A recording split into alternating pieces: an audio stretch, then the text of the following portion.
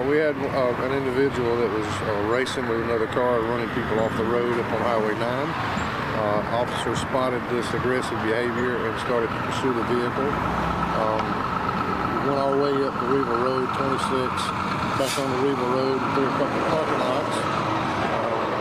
At one point, he tried to run head on to one of our deputies, and they pursued him up Blackstock Road here, and he ran the red light and hit 5 cars. Now, one person has been killed, and the bad guy said he just didn't want his mom to lose her house because of another ticket.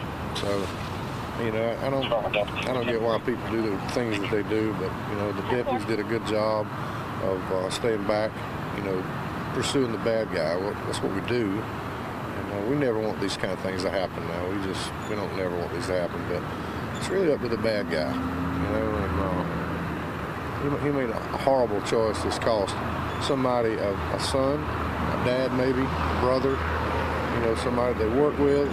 It's just nothing good comes out of this stuff here. I'm proud of what the deputies did. I don't understand why people want to risk everybody's life because they don't want a ticket. If he'd have pulled over, he might could have worked it out with the deputy. He might not even have had anything really to worry about. Just never know. Do you know how many is the suspect? Do you know what kind of injuries he has, or? He complained of his thumb and his knee hurting, so we promptly gave him some medical attention. But he took somebody's life, and I hate it for that family in the worst kind of way. But our deputies were slowing down because the lights were red, obviously at the traffic light, and he punched and went on through. So.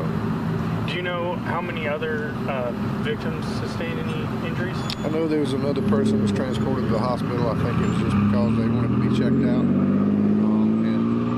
to be honest with you, it could have been a lot worse than it was, and I'm thankful that it was not. So I'll give God all the glory for that. But I want you to pray for the family of this young man that was not doing anything wrong and got hit by the bad guy.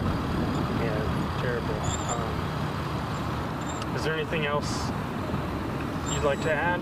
Yeah, I want some of these younger people, because this kid's only 21, 22 years old. I want you to really evaluate if you can get a ticket, or you're going to be making the news like this young man is. A ticket is just not that big of a deal. It's just not. And I'm sure your parents would be probably aggravated if you got a ticket, but they're not going to hate you for it. Now this family's messed up too. I got to deal with deputies that had to see this now. So I want you to make better choices in your driving, for sure.